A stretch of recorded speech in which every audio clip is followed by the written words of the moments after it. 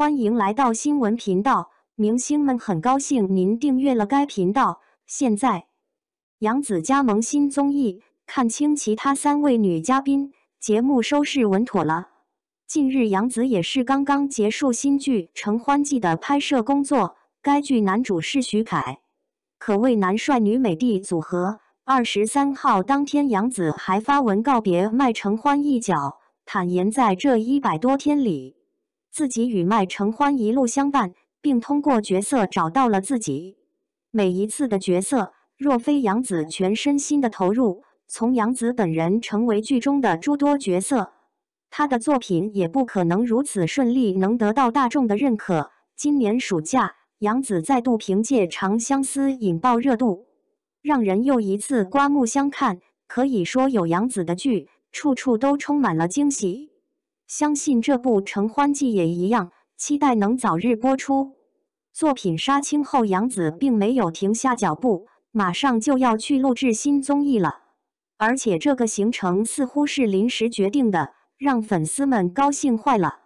据悉，杨紫这次录制的节目依旧是湖南卫视的，是一档新节目，叫《我们的美好生活》，而且播出的时间也很快，10月底就能跟观众见面。节目以助力乡村振兴为切入口，邀请3位热爱生活的励志女性代表相约最美乡村搞事业。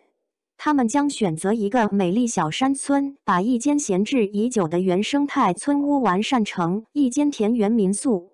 在改造民宿的过程中，3位姐姐将生活的智慧和自身的沉淀转化为改造民宿、创造美好生活的动力，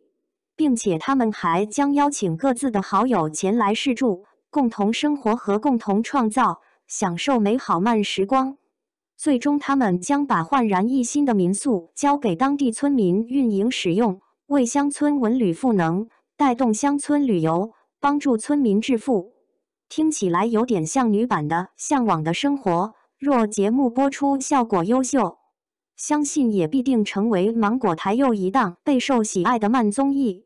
而杨紫是以飞行嘉宾加盟去录3天节目，另外其他3位女常驻则是蔡少芬、谢娜还有陈乔恩，这样的组合，节目收视一定稳妥了。蔡少芬跟谢娜就是一对欢喜冤家，笑点绝对足。陈乔恩也是一位比较有号召力的女星，加上杨紫的人气，预测这档节目的热度不会低于《乘风破浪的姐姐》。节目也还会邀请其他飞行嘉宾到场，看来芒果台这次又要大显身手了。杨紫这2年因为频繁拍戏的原因，很少有机会能上什么综艺节目，想必她也怕外界把她说成是综艺咖，所以尽可能的减少参加真人秀节目，而是一心扎根在演戏上面。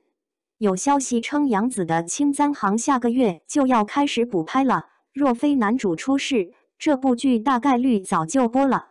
片方找来林更新替补，杨紫身为女主也会回去配合补拍。当年杨紫耗费8个月的时间去对待《青簪行》，要是就这么黄了，实在是可惜。希望后续的补拍工作也能顺利吧，也期待综艺紫的表现。